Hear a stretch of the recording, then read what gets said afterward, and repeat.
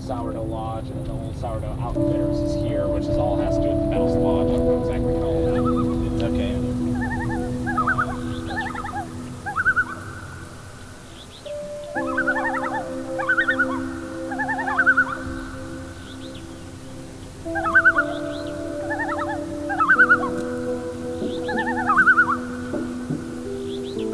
Mosquitoes. 1, 2, 3.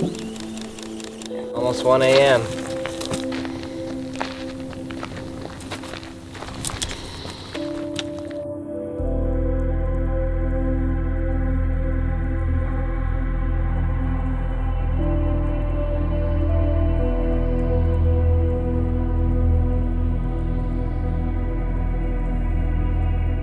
This is my third week in Alaska visiting my buddy Chris Palmer from the online ground school Angle of Attack. We've spent the last couple of weeks filming nothing but amazing flights and day trips. If you haven't seen parts 1 through 10 of this Alaska series, definitely check it out. Link is down in the description. My time in Alaska is starting to wind down, but there's one more place Chris and I want to go before I board the plane back to Texas. Bettles is a remote village about 35 miles north of the Arctic Circle, and that means around the time of the summer solstice, the sun doesn't set, and I can't leave Alaska without experiencing this. We are at 12:05 a.m.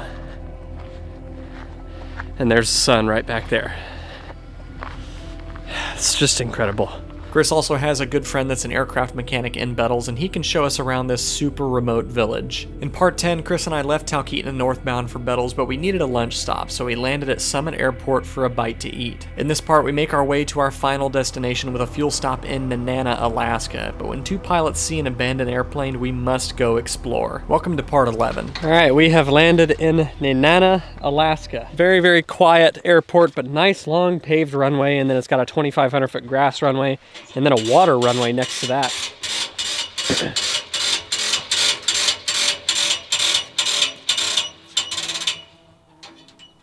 we're gonna get some gas here, and there's actually an abandoned airplane over there. It looked like a DC-3. It's all beat up, it's in the shrubs, it's overgrown, stuff's grown around it, but we can't leave here without going to look at it. This looks like an old fuel pump. It does. And it's even the fuel pump in there, just hanging out.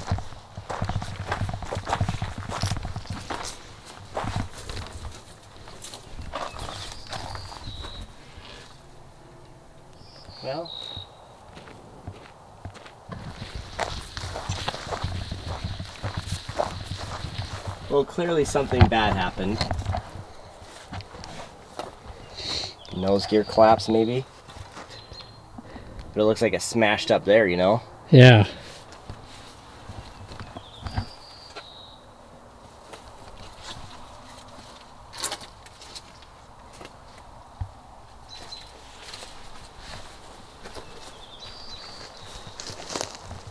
It almost looks like this might have been used for rescue.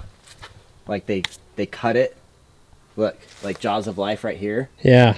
And then peeled it up.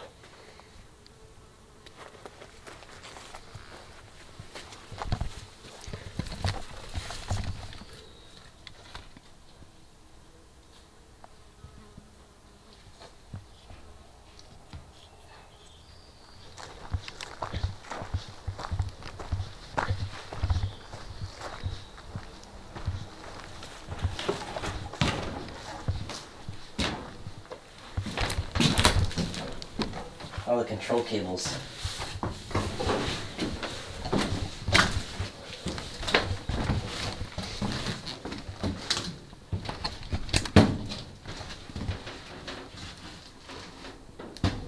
Yeah, elevator and trim cables.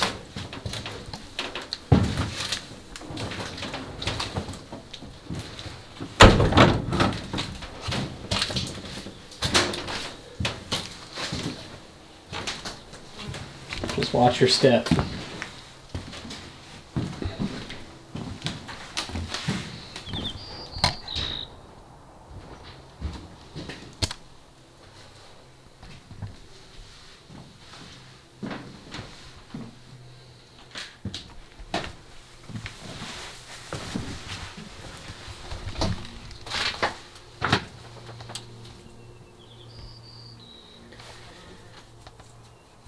Control columns, rudder pedals. All the yokes and everything are gone. Everything, every little knob. A couple mixture knobs up here, but crazy.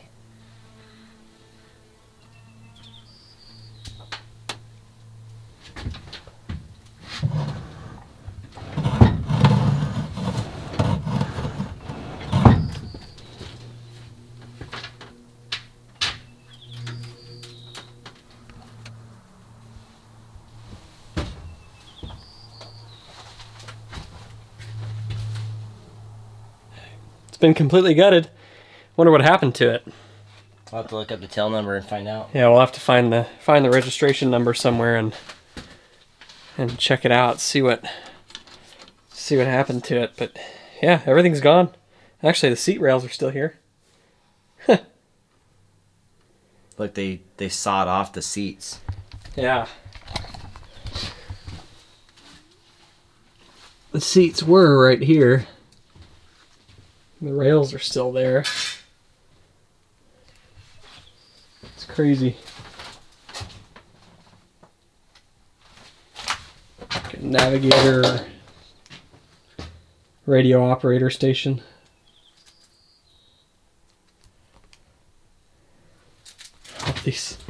All these giant BNC connections. Yeah.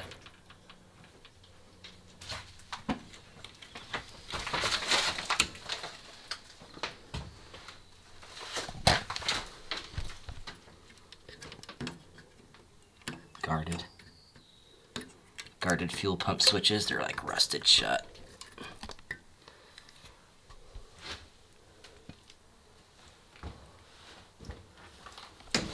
Prop anti-ice.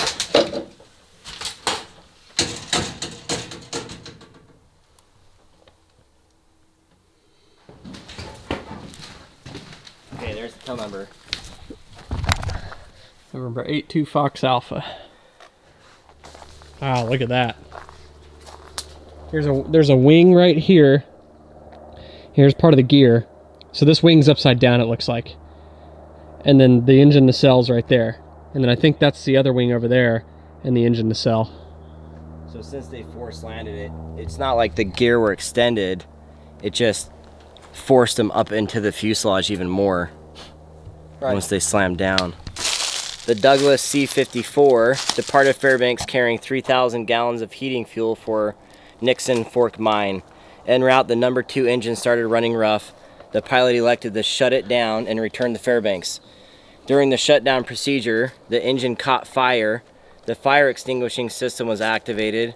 The crew attempted to divert to Nanano Municipal Airport, but a forced gear-up landing had to be carried out in the tundra. The left wing was consumed by fire.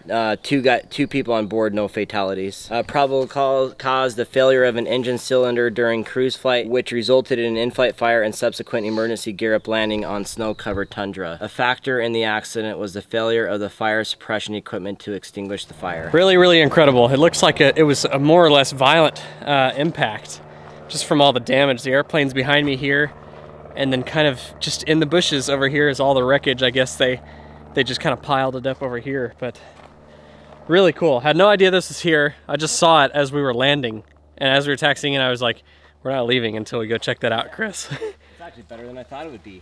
No, it's cool. It was just kind of an abandoned fuselage, but... No, it's a wrecked fuselage. I looked down at my leg, and there were 5 mosquitoes on me, because I'm in my Steve Irwin shorts.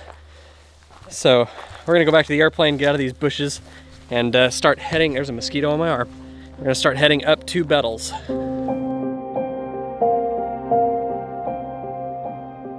After we departed Nenana, we went about an hour and a half without seeing a single trace of humans on the ground. It was absolutely untouched wilderness. We do have some survival equipment on board the aircraft, but perhaps the most important pieces of gear are our GPS trackers and communicators. Chris is using a Track Plus and I'm using a Garmin InReach. Before we took off, I selected a handful of people from my contacts, and my InReach sent them an email with a link to an online map. At any given time, there were 5 people that knew our location and where we are going, and I can send and receive text messages through satellite as well. If anything were to happen, I could push the SOS button and search and rescue would see our GPS distress signal and come find us. To me, this is a priceless tool to fly with. Pretty remote. 2 Dude, yeah. We haven't seen anything out here for a long, long time. I know.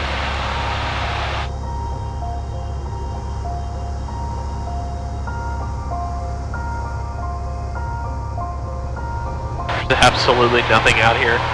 That's crazy. I haven't seen a road. Not a cabin, not a road, not like another an hour. Not another person. Yeah. Bettles traffic, Skywalk 2423 uniform turning on. Final runway to full stop, Bettles. Flaps 30.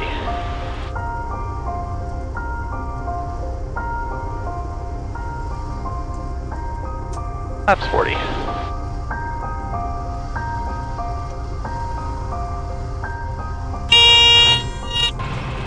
Alright, flaps up.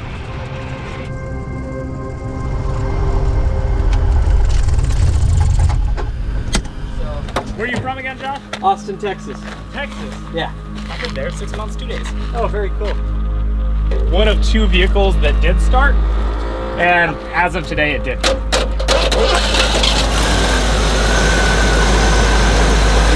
Now we're good. Rob lives here in Bettles, and he's going to take us over to the cabin we'll be staying at so we can load our stuff in and get settled. Then him and his wife are going to drive us around and give us the grand tour of the village. So this is the main office. You guys can come here in the morning or at night. If you go in this door, where the freezers are, that door's unlocked 24/7. Inside is a full convenience store. Oh my gosh. There's You're my hero. There's breakfast sausage, there's eggs, cheese, sour cream, canned stuff, ice cream, like Philly cheesesteak, microwavable, whatever. And if you buy anything, just put your name and what you bought on a piece of paper on the desk, and then you'll get caught up in the morning. It's just a pay-as-you-go sort of thing. That's awesome. Which is dangerous because I got a fuel bill there. It's a mile long. I have no idea how much that's going to cost me. I love this. Orion cabin, huh? Check that place out. Oh man. This is spotless. I love this. This is amazing. Take a look, take a peek. Pretty quick. Okay. All right.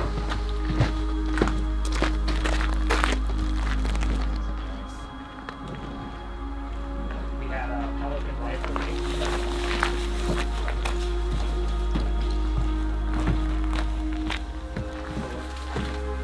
Whole chicken legs and thighs, pork ribs, tater tots. Whole grocery store in here. Bettles grocery store. Burritos, look at that. Philly cheesesteak, DiGiorno pizzas. I assume all that stuff gets flown in. Yep, all gets flown in. Mostly we've got a passenger van with an enclosed like 12-foot trailer. Okay. Somebody drives it 7 hours up the Dalton Highway to Pump Station 5. And then we fly 20 minutes over to Prospect Creek. You'll see on the map just east saw of here. that, Yep. yeah. So we fly 20 minutes to Prospect Creek, load it up in the 206 or the Beaver, and then bring it here. Wow. And all that, I mean, we get lettuce and cheese and whatever. You'll meet Judy in a second. You You guys talk can to survive her. up here. Yeah, I mean, we try to bring our own stuff, but there's everything that you might need. Yeah. It's awesome. I'm in the freaking middle of nowhere, and there's stuff here. And it all revolves around the airport. And the people are cool, and you can get drinks any time of night on an IOU. Nice. Cool little bird. Got an 0200 in it. And it was a fairly local plane too to fly. So I get ACFI training that I want, flight time for free. So is this our drinking water? This is your drinking water, your cooking water. I mean, you can cook with the water out of the sink. I just wouldn't wash any white clothes with it. I will say this is not my best camera work because my top priority was to live in these moments here and not just live it through the viewfinder of a camera this time. Chris and I weren't really mentally prepared for how remote this place really is, and it's incredibly interesting to see how they do even simple things that we take for granted in normal life, like getting the groceries there. Rob and his wife treated us to dinner at their place, and then we all hopped in the truck so they could show us around. The mosquitoes out here in Bettles, Alaska are pretty bad, but I'm wearing a lot of repellent. And I've got the head net on here with a hood and a hat. They're like all over the camera and the mic right now. But the lighting is gorgeous. It's absolutely still out here. We are at 12:05 a.m. And there's the sun right back there. It's just incredible. Above the Arctic Circle, we're about 35 miles north of the Arctic Circle.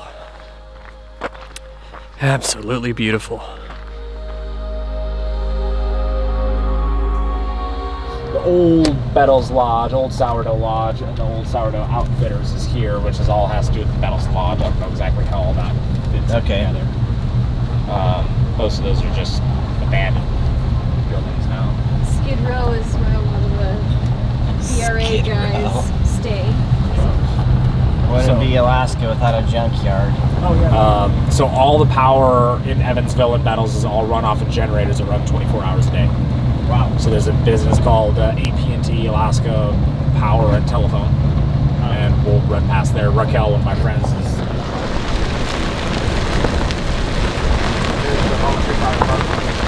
So believe it or not, you know, we are a city, therefore there is a post office. Oh my gosh, look at that post office. Yep, it's open 5 days a week. The mail comes in on the Wright's flight, the Wright's charter flight, gets given to Eric Fox of the lodge. He brings it over here, she checks it in, and then it's available for people to get. So you can actually know that your mail's here before your mail actually gets to you. No delivery or nothing, you just have to go to the post office and get it. Now we're in Evansville. We just passed Hazel's place. One of the elders lives there. They have a little clinic, which is this little blue building right here. There's one person. That's where BJ works. Yep. Showers are like $2.50 a shower or something if you want to grab a shower from City of Evansville. Oh yeah, it is still over here tonight.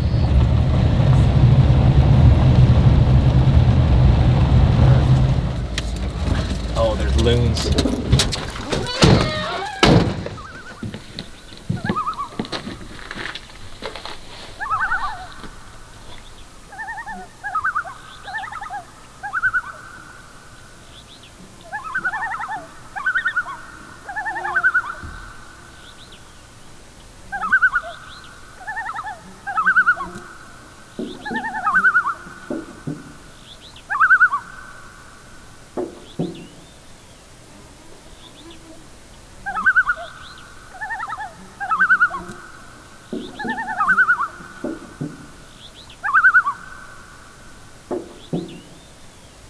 All the mosquitoes. 1, 2, 3.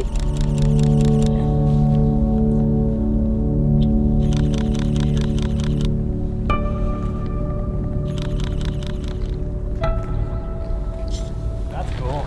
That's way cool. I don't know what they are. Almost 1 a.m.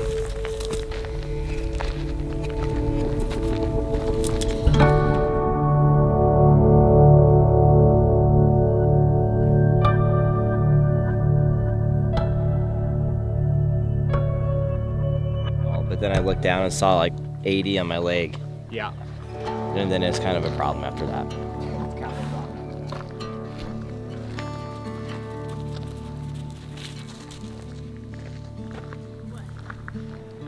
Jeez, dude. What do you think? I'm happy. I don't care.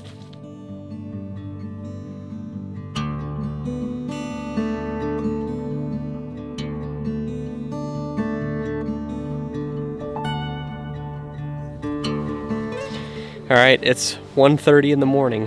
Gosh. And it's not getting darker than this. This is it. this is about it.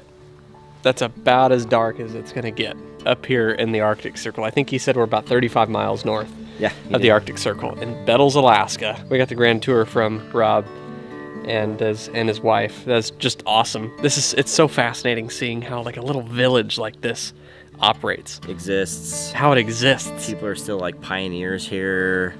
Like natives still live here. Yeah. And yeah, it's crazy. So anyways, yeah. This is Alaska. It's 1:30 in the morning.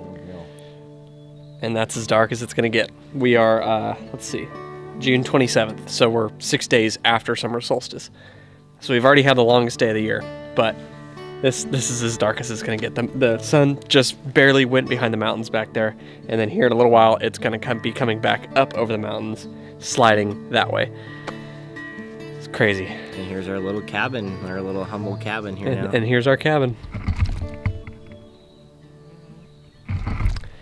Good times. Crazy. Crazy. I don't know what to think. I'm kind of at a loss for words. Me too, but I'm glad we came here. At first I was like, there's not going to be anything in Bettles. I know. We're going to stay at this cabin, maybe find some food if they have Super long way. if people in this village eat or something, and then we're going to head back. I even asked the lady that rents this out. I asked her if it has electricity.